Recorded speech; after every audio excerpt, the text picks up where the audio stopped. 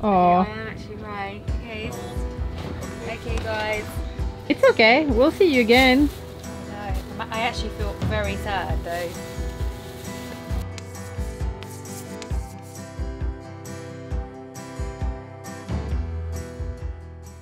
Hello and welcome to week 5 of the best lockdown in the world.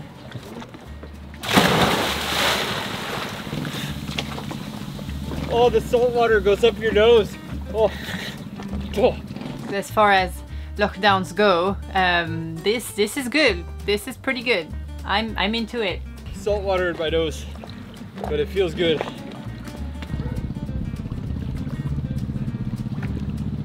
Oh. Are you okay? No, I got stung. Oh. Oh no. Really bad. Oh. It wrapped all the way around me. Oh my god. So there are jellyfishes in the water and now I am not sure that I want to take a swim. I definitely got stung by not the common jellyfish. It was...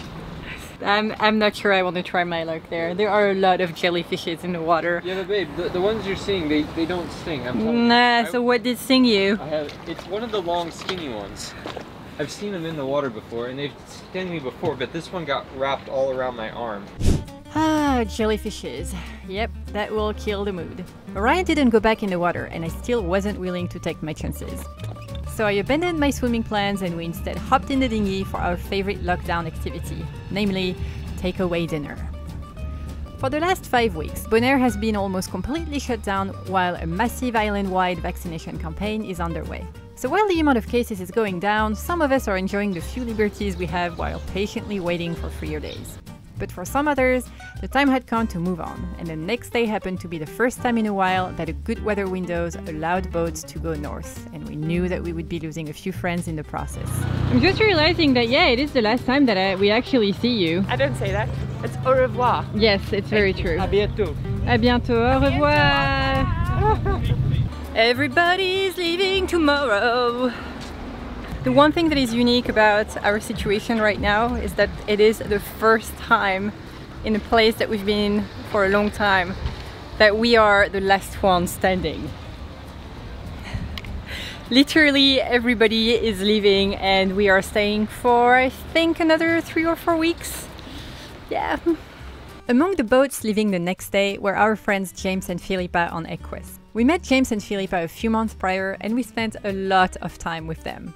We meet a lot of people on the water, and among them, some end up becoming truly close friends of ours. That was the case with Philippa. Over the time we spent together, we grew to be really close friends, and we had tons of fun together. Unfortunately, one constant in this life is that we will always eventually say goodbye. And that night, the time had come. Hello! Oh, the mini jet is packed. Delivery! How's it going, James? We are exhausted, huh? Yeah, 3 months worth of crap. We've just had to find a place for her on the boat. It's a full day's job. Do you want me to tell you off?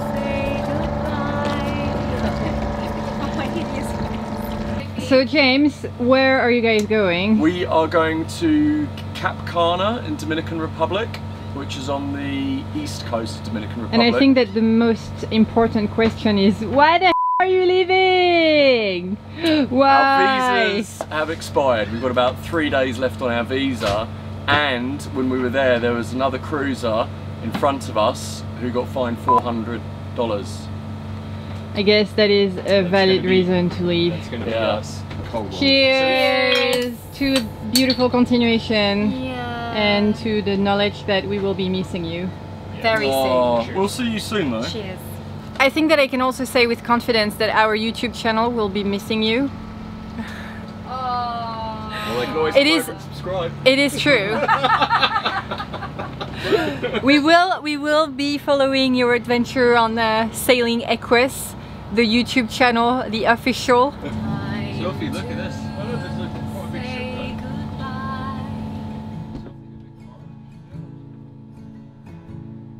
Oh Lord, I see what brings me here. It's a mother. James, is the turtle here? Massive. No, he's gone down. Oh, it's gone. So I am really looking forward to the sail tomorrow, but I've got a little bit of anxiety. Anxiety this morning, James waking up at 5 o'clock to go fishing, and I knew I wasn't going to sleep. And then tonight I'm not going to sleep, probably. Well, hopefully you'll sleep. Have a few more of these and then I'll sleep. And girls will come in festive clothes, and the boys will wait to gaze in, Wow, that looks and birds will sing. Nice. Little something for you, Sophie. That is so sweet. Oh my god. Okay, Philippa, it is time to introduce you to a policial tradition, which is that focus camera. Okay. So every time that we leave somebody that has meant something to us, and it's a lot of people in this life, we take. Leaving us. We're not. You are leaving us. No, are we? No, but we're taking a Polaroid photo, and it makes stickers Polaroid. So you write something. So you write something in our guest book, and we glue the photo. Just had to get one more in there. Philippa, you have really used that entire page. Yeah, I was quite worried I might need the whole book. I also. I've made sure I've gone from end to end of the page. I like how you reinvented the concept of lines for maybe- yourself. Maybe that's the alcohol. Oops. Okay, 10 pictures later. Okay, ready? Yeah.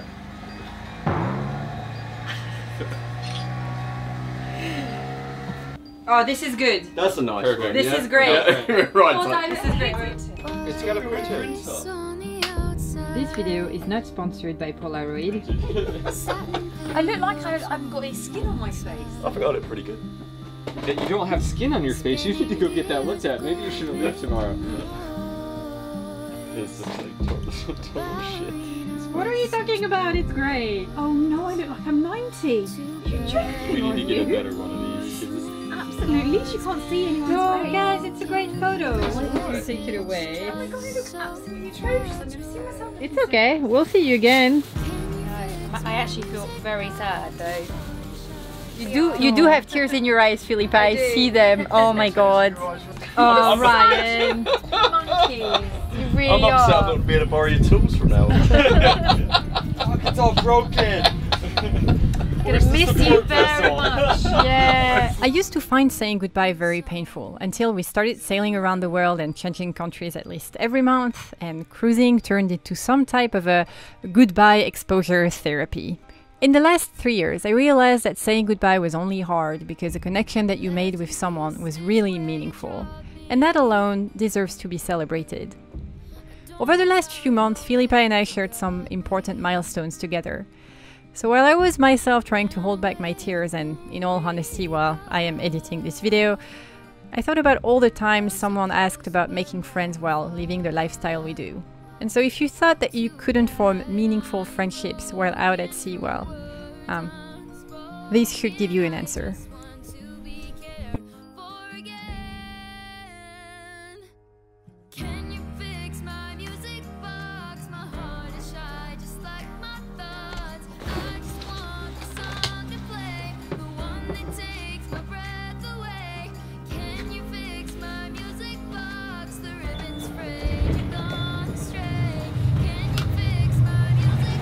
So today we knew that we wanted to go out to sail, and it just so happens that a lot of our friends are leaving, so we thought that we would wake up and join the flotilla, except that at some point we will turn back.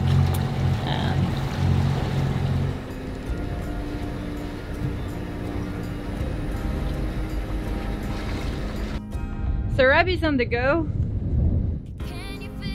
Very good, Equus. Equus, this is Polar Seal. Polar Seal,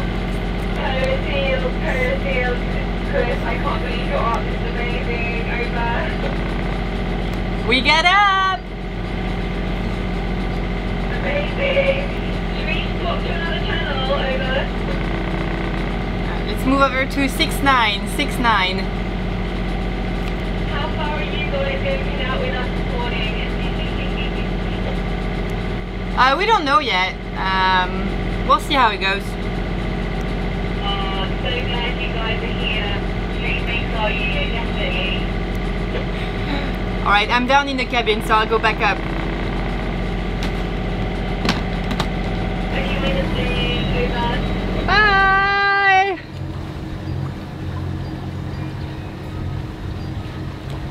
What's going on? Out. It's not. It's just not working. So the chart plotter, like at night you want to have the lights low because your eyes are really sensitive. And the only way to dim the chart plotter is by pushing the power button to dim it. Well, the one button that's not working on the chart plotter is the power button. So we can't dim the chart plotter and we can't turn the scanner on from up here. And it's super, super annoying. And the scanner is for the radar. Yeah. So and they don't fix these anymore. They don't sell parts for them. Oh, it's so annoying. And it is actually a big deal for us that, you know, we do a lot of night sailing, but it needs to be able to dim, especially out here. So wow. That poor chart plotter is what, like yeah, 15 years old? 15 years old, but like... As our friend's navigation light disappeared on the horizon, we turned around to start what we were initially out sailing for. While we are staying in Bonaire for now, 2021 looks like it will involve multiple thousands of nautical miles for us, and after a year of almost zero sailing, we are a bit rusty. So before we can head off towards new adventures, we need to test our sailing equipment and practice some heavy weather tactics that are quite new to us. Granted, at that time in the morning, the wind doesn't usually exceed 12 knots. So it is now 6 a.m. and the sun is starting to rise. We are not actually out sailing just for the sake of saying goodbye to our friends.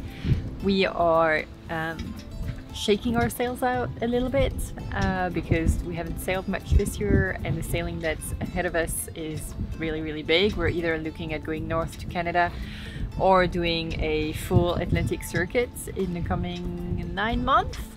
Lots and lots of sailing. So we're trying different tactics. We're practicing heaving to. Right now we are going to hoist our storm jib.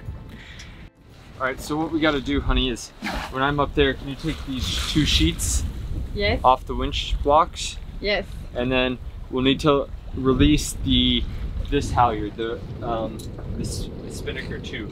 Okay. The red one. Red one. Yeah. And then I guess I'll figure out how to do this. All right.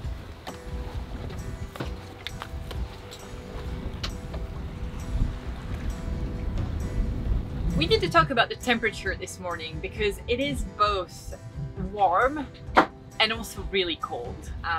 It is warm and humid and I can feel it, but also it is windy and kind of freezing. And I do not understand this temperature. Why am I cold when it is so warm? As its name indicates, our storm jib is the sail that we deploy when the weather gets really, really heavy. It is designed to be visible, hence the beautiful orange color, and keep the boat maneuverable in high seas. And because we figured that if we ever needed to deploy that sail in 40-50 knots wind and big waves, we could use some practice in light winds beforehand and understand how to do it best if the time comes. I really like the idea of having those conditions every time that we deploy the storm jib. I'm looking at Ryan, figuring it out, I'm like, oh my god, think of how it would look if we actually had to use it.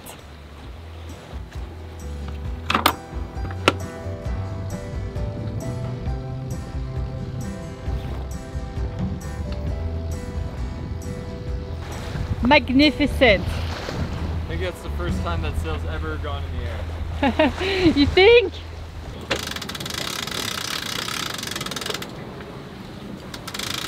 I think it was really easy to put that up today, but it's only like 10 knots of wind and flat seas. And I think in like actual storm conditions, that would be tricky. So I'm glad we did it so we can think about it a little bit. Okay people, it is 7:30. I am starting to be a little bit tired, but we're gonna try heaving to in 10 knots of wind with our storm jib. Heaving to is another one of these things that is better figured out in calm weather rather than in the thick of it. Heaving to is a way of almost completely stop the boat by tacking the head sail without releasing the sheet and locking the wheel all the way towards the opposite side of the tack, if that makes any sense. Ryan and I never had to heave to before, but with the type of sailing that we're considering doing for the rest of the year, we figured, better get on top of it. Well, that doesn't work. I mean, it works, but this is gonna chafe. So, but because there's no metal tow rail, I've got no way to like pull this line out. You know, there's a problem.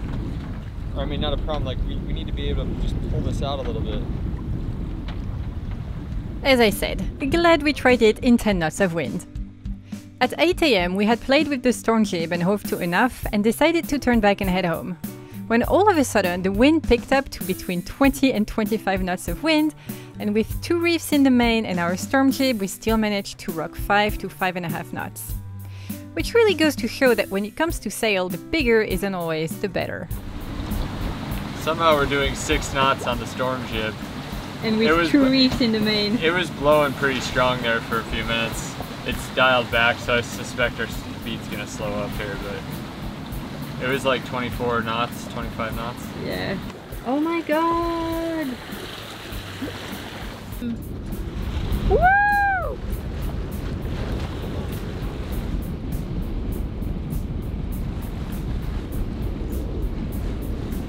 So if you're wondering, why are you staying? Why don't you follow your friends to the Dominican Republic? Well, we have some pretty good reason. Good morning and welcome to the most important day in a very long time.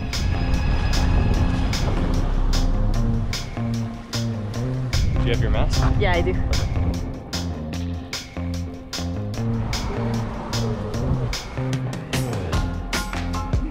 Oh my god, we are vaccinated! After a month of hoping for the vaccine, Bonaire announced that it would inject literally everyone on the island, and as long-term visitors, we qualified. The vaccination campaign is well underway, and as I am talking, we are scheduled for our 2nd dose in early May. As I walked out of the vaccination center, I had a thought for the thousands of people who worked to make this vaccine possible, from the researchers to the immense logistic effort that brought it all the way here. And I felt a blend of immense gratitude and relief. So if you are one of those who made it possible for the world to get vaccinated, from the bottom of our hearts, thank you. Man, I feel on top of the world.